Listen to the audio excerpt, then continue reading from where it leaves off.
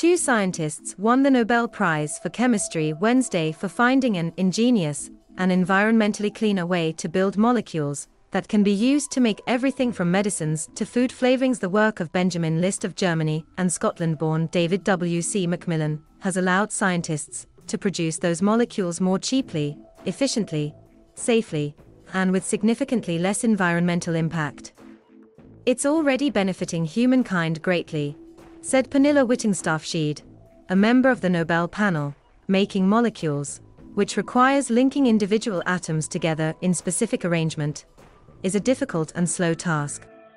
Until beginning of the millennium, chemists had only two methods, or catalysts, to speed up the process.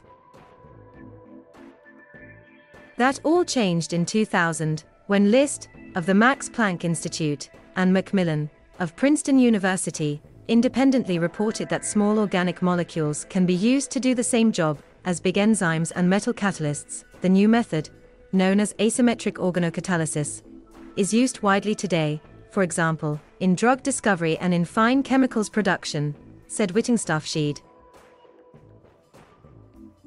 Johann Akvist, chair of the Nobel panel, called the new method as simple as it is ingenious. The fact is that many people have wondered why we didn't think of it earlier, he added. H.N. Chung, president of the American Chemical Society, said the laureates developed new magic wands. Before the laureates' work, the standard catalysts frequently used were metals, which frequently have environmental downsides, said Chung.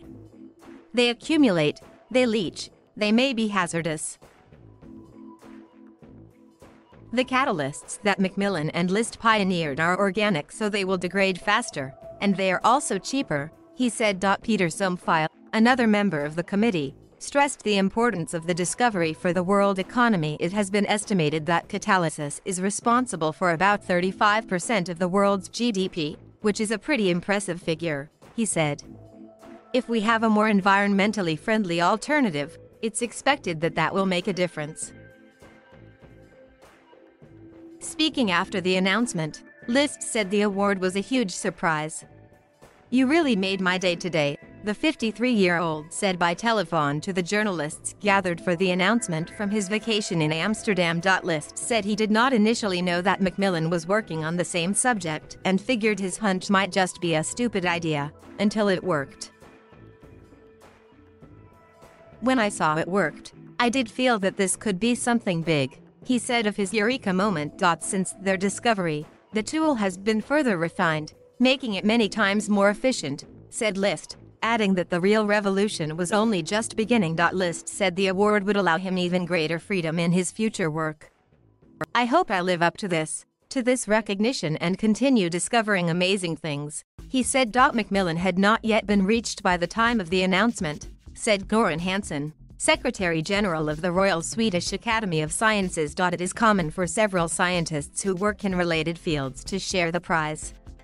Last year, the Chemistry Prize went to Emmanuelle Charpentier of France and Jennifer A. Doudna of the United States for developing a gene editing tool that has revolutionized science by providing a way to alter DNA.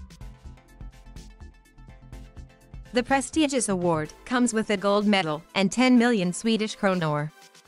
The prize money comes from a bequest left by the prize's creator, Swedish inventor Alfred Nobel, who died in 1895. On Monday, the Nobel Committee awarded the prize in physiology or medicine to Americans David Julius and Artem Potapushin for their discoveries into how the human body perceives temperature and touch.